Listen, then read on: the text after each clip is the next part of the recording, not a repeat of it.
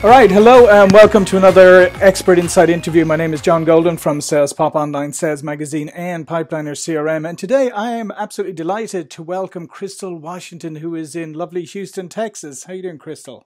I'm wonderful, John. How are you? I'm great. And this is very exciting because apart from SalesPOP, as you know, Pipeliner CRM, we're a sales technology, and Crystal is a technology futurist, especially sales and marketing, and telling us how technology is going to impact our future and how we should be using it. So I'm very excited to hear what Crystal has to say. She travels all over the world, advising and speaking on technology in business. And so I'm delighted to welcome you, Crystal. So as we go into 2019, what are some of the big technology changes or impacts or new uses of technology that we are going to experience in sales?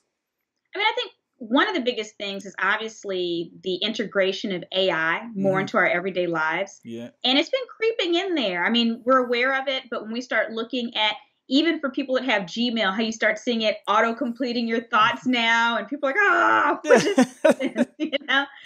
So seeing that and using the smart speakers and starting to see organizations integrate that into even your hotel rooms now, Marriott and Hilton.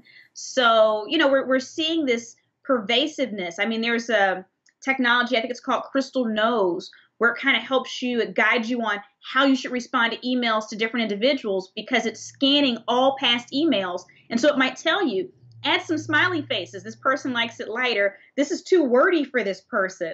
So it's both exciting and a little spooky, if I were to be honest, but that stuff is out there. There's even tech out there that'll basically dig up information on someone before you're meeting with them. Mm-hmm. Yeah, and I've seen some of that, and it's interesting. We have a release of our mobile CRM app coming out next week, and we have AI built into that now. And we really see, and I totally agree, and we really see AI as a great way of helping salespeople, but not what some people have tried to portray it as is like, AI is going to take over and you don't even need a salesperson anymore. The AI is going to sell for you. But that's not the reality with any technology, really, is it? No, I don't believe so at all, because sales is about relationships. Mm-hmm. And no matter what, these machines can't build relationships. Now, they can fool you for a while. I have a friend who's another technology speaker. I didn't even realize I was communicating with an AI assistant. I thought this was a real assistant. It was so polite, too. Mm-hmm. So I'm having conversations, setting up meetings and stuff with what amounts to, AI. Yeah. But at the end of the day, it's one thing to be able to set appointments. It's another thing to be able to build a genuine human connection. Mm-hmm. But this technology does enable us to do things that we didn't have access to before. Can I give you a quick example, Yeah, John? Please do. Okay, so I had a meeting today with some top decision makers for an organization that I'm doing business with. And we had some issues with connecting yesterday. People's calendars were off. And so today I used DoorDash. Now, I'm in Houston, Texas. Everyone else is in an office in Chicago, Illinois. I scheduled a delivery of assorted coffees and things that arrived 5 minutes before the meeting to their meeting room. Right. Those little, and they weren't expecting that. Yeah. So they were just like, as soon as we pick up the phone, wow, I can't believe you did this. And so I think that technology, even these simple apps, allow us to almost be omnipresent. Almost. Yeah. But I like what you just said there because a lot more business is being conducted remotely, right? And that's a challenge for some people, especially people who maybe are old school and we're used to being a lot more kind of visiting people a lot more, and now they're doing a lot more remote. But what you just outlined there was remote does not have to mean disconnected, right? No. You can still make that connection as you did with your coffee. So I guess mine should be arriving any moment, should it? But so talk to me a little bit about that, because that's where I see a big change is people learning how to interact and how to sell and develop relationships when you are never going to actually sit across a table, or rarely going to sit across a table from someone. Well, I think that what's happening is all this technology, if we're really smart, we can use it to become superhumans. The key part of that is humans. Right. So we're still retaining our humanity. So I'll give you another example. So I was keynoting for a very large convention in the building industry. Mm-hmm. And I knew that one of the women in my audience was director of marketing for this large firm in the building industry. I put out a Google alert on her name. Nothing, fancy, but just a Google alert on her name. I just wanted to see what was going on with her because I knew that her company hired sales training speakers, and I also do sales training. And so I put out this Google alert. Maybe about 3 weeks later, I get this alert that says that links to an article. She's basically won what amounts to like the Tony for marketing in their industry. Right. And so I immediately shoot her an email because I want to be quick. And I say, oh my gosh, congratulations. I'm so happy that you won, with a link to the article. Do you know that she responded back? She said, I won. Oh, wow. That's excellent. I'm the person who notified her. You can't put a price on that. Except I did, because she hired me for sales. I love that. That's a phenomenal story. And I think that really reinforces, because sometimes, you can say that to people. You can say, oh, you should have alerts, you should be tracking, you should be doing all this. And people go, yeah, it sounds great, and never do it. But you have, what a fantastic example of it working. Here, I wanted to come back to something you mentioned earlier, because I read this a while ago about some companies struggling with the notion of using bots, or you said there was an AI assistant you were talking to, about whether you should actually let the other person know that it is actually a bot they're dealing with. It may be a very efficient one, and you may be fine with that. Well, what's your thoughts around that?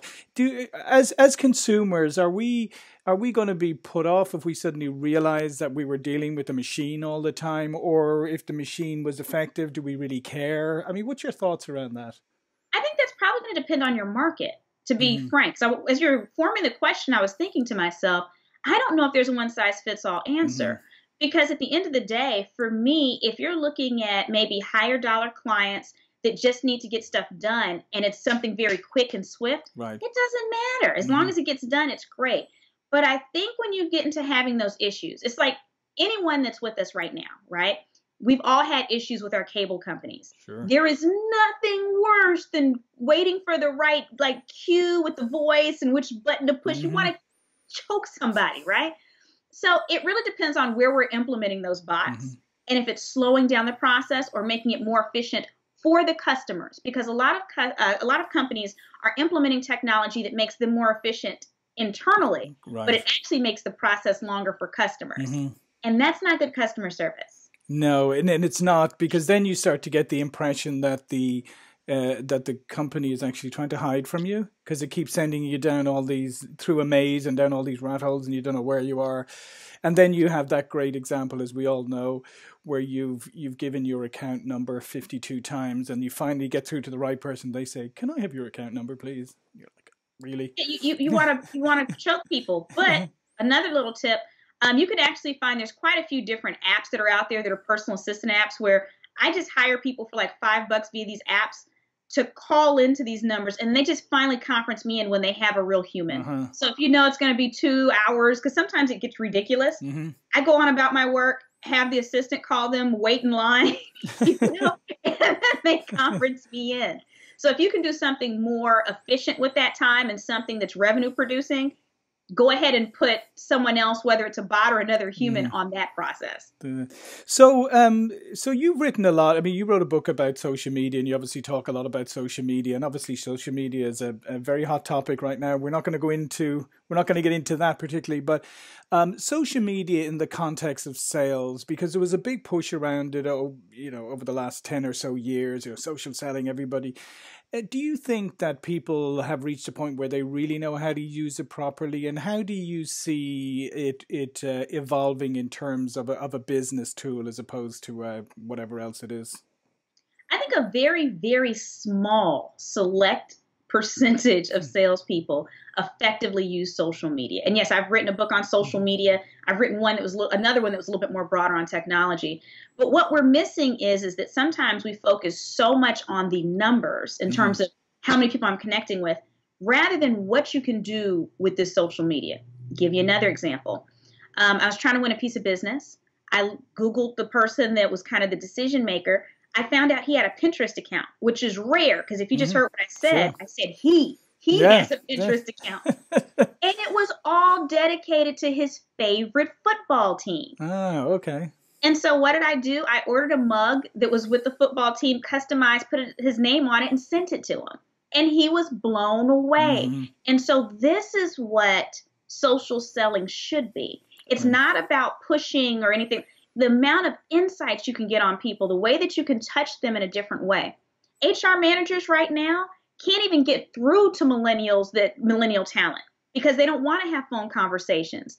So if you're trying to get them on the phone, you're shooting that email, they already know they're qualified for the ones that are in that pool, right? Yeah. Mm-hmm. So how do you stand out as a recruiter from all the other people contacting them? Mention that you see that they're passionate about a certain project. This lines up with this company that I think you'd be a good fit for because this is their pet charity as well. So you're not only are you skilled, but your values are aligned. Now you're showing them that you've paid attention to them and you've set yourself apart from everyone else. Yeah, no, I agree. I think that's a bit of a challenge now because we are dealing with us old fogies now. We are dealing with a generation who use technology differently, and as you say, they like to be reached differently. And that was a fascinating story on Pinterest because personally, I've never understood Pinterest. I call it digital quilting, but that's. But I'm telling you, what's interesting about your story, though, is the fact that you found out something that probably nobody else selling to that person came across and leveraged it in such a positive way. And I think you're correct. I think it's about intelligently using the information and not just going nuts, spray and pray, right? Right. And if you notice, every example that I'm giving you is basically me showing how I've used the technology to connect with someone on a human level. Right. Now, could I have connected with 8 other people in that amount of time in a very quick fashion? Yes. But would have had the same impact? No. And so when you're looking at social selling, it shouldn't be a numbers game. This isn't like prospecting on the phone. We're just calling random people. This is your opportunity to make an impact and an impression so that now you're building a real relationship. So beyond AI and social media, what other technology impacts do you see coming upon us in the next year or so? Well, I have an entire keynote on how we're becoming cyborgs. Wow. Excellent. You're interested That's in that. I'm very interested. You're the first person who's told me I'm becoming a cyborg, so that's excellent. Go for it. So by definition, we are becoming the cyborgs of 1980s movies. If you look at, and the reason why is because we're mating with our devices. And when I say mating, I don't mean that way. Sure. I mean the second definition, which means being fitted with. I don't know too many people. I'm trying to see here. Here we go. I don't know too many people who don't sleep with at least one device, if not multiple devices, right? We have them at our fingertips. There have been all types of studies from numerous organizations. Class Free Labs is just one, showing how our memories have been impacted because we're offshooting information to these phones. So now everyone has an external brain and an internal brain. We're using 2 different ways to process information. And if you want to get through to people, you have to figure out how to talk to their internal and external brain. Right. And so the way people learn is different. The way we communicate is different. We don't ever disconnect anymore. So by definition, we're cyborgs. Yeah, that is so fascinating, and it's funny for people like myself who came from pre-internet through into devices. Because I was trying the other day, and I don't know where I was going somewhere, and driving along with Google Maps telling me where to go, and I was trying to remember. I was saying, how did I get places? Like, I'm going somewhere quite complicated right now. How would I have gotten here, 30, 40 years ago? I can't remember. I mean, did I study a map? I can't remember. But it's funny what you say about that, because now you have this automatic thing in the morning where instead of slapping your alarm clock like in the good old days, you just reach across and grab that phone and you immediately look at the phone. It's almost the first thing you see every morning, right? Well, for most people, the phone is the first thing they interact with. Over 75% of people interact with their phones first. What does that mean? That means the average human being greets their phone before their mate. Yeah. Yes. So again, we're attached in a new way. But when you talk about your GPS, I'll give you another crazy example. I took a vacation to Maui in December. Okay, right. So I'm in Hawaii by myself. They have this app where it's called, I think, Road to Hana or something like that. So for 6 hours, as I'm driving along, it automatically gives prompts. It'll literally say, see that cave over there? Pull over to your left, go in there. there's bats. And as you keep going, it's like, pull over to the left, there's a great ice cream stand. It was literally like that. I felt like I had made a friend. It was like I had a friend in the car with me for 6 hours when I was by myself, directing me. No Wi-Fi in this location because it's so remote. But that's where technology is. And what I like about that is if you think about that in a sales context, how you could leverage that, because I mean, think of it, if you were going to meet a client for the first time, you could and even if it wasn't your town, right, you could say, hey, I believe there's this fantastic ice cream stand down here. Do you know it? Right? You immediately have something to connect on and maybe a good place to meet or whatever. But again, it's providing you with opportunities to humanly connect, right? I agree. And then on top of that, when you talk about other technologies, I feel that salespeople are not fully leveraging. And this isn't working for all salespeople, so you have to figure out if it works for you. But I still think augmented reality and virtual reality. I have an Oculus. I can't get to it easily right now. I have an Oculus Rift, so that's the huge thing, and you're just like going into other worlds. I can walk around real estate in Manhattan and Los Angeles. I'm literally going through homes for sale. Wow. And so you're seeing in real estate for the higher dollar, higher net worth individuals, when you have people buying across really continents, how you can utilize this tool. Now, augmented reality, you're not immersed in another world. It's an overlay. Sure. And so thinking about when you have, I feel like we're not fully taking advantage of the space that we have.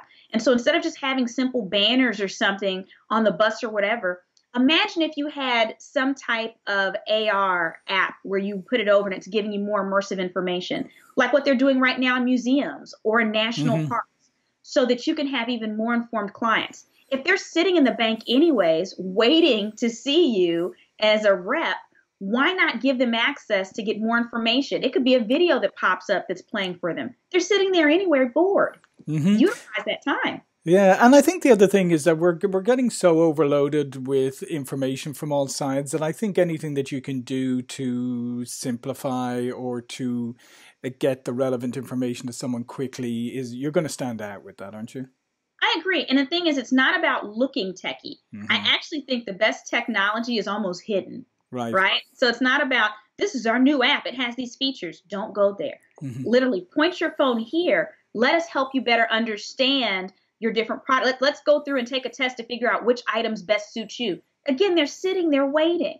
So not highlighting the technology, highlighting the benefit to our potential customers and prospects. Yeah, and I came across an interesting one recently because we were switching one of our cars, and the interesting thing is how quickly these things change, right? So we were talking about GPS earlier. So in the last number of years, you wouldn't buy a car without navigation built in. Most people wouldn't, right? Adds about $3,000 to the price of your car. Now with Apple CarPlay, if the vehicle has Apple CarPlay, you don't have to pay that extra $3,000 to have the navigation in. You have your Google Maps, which is actually better anyway because it's all up in real time. So again, I think you have to look at how do you, to your point, how do you make it easier for the customer, and how do you introduce things that instead of saying, now I've got to learn this new navigation system and it never gets updated, I can just use the one on my phone and my car actually accommodates that.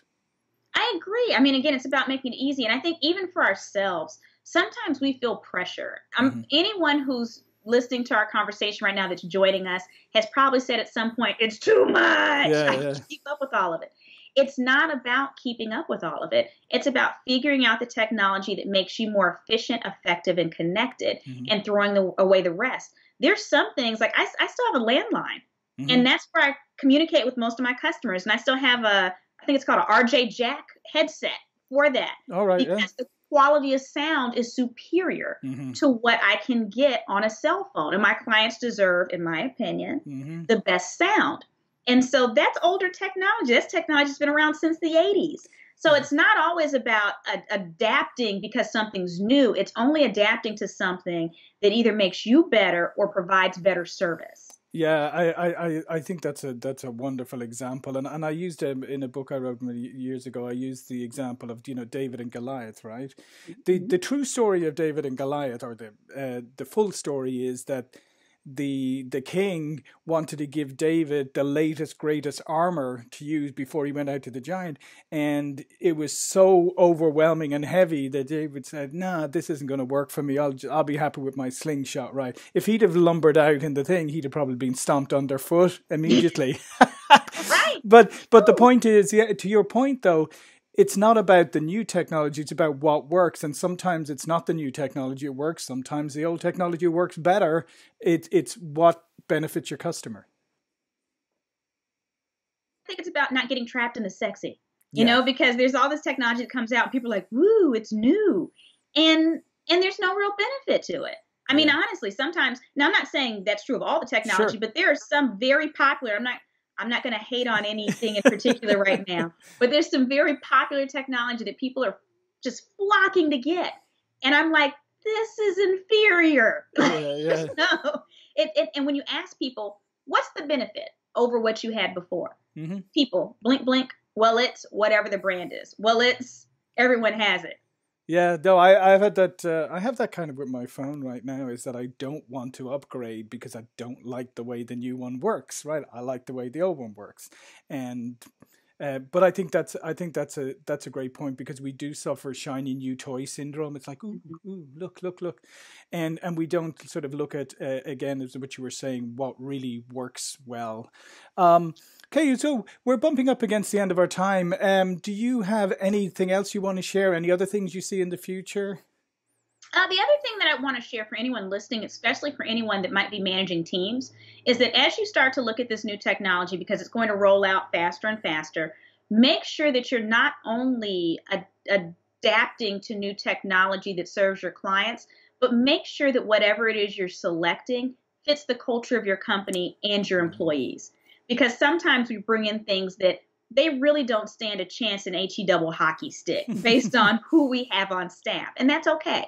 And so we have to think about what we can integrate with what we already have in terms of our resources, including human capital. And so for me, that's the biggest thing.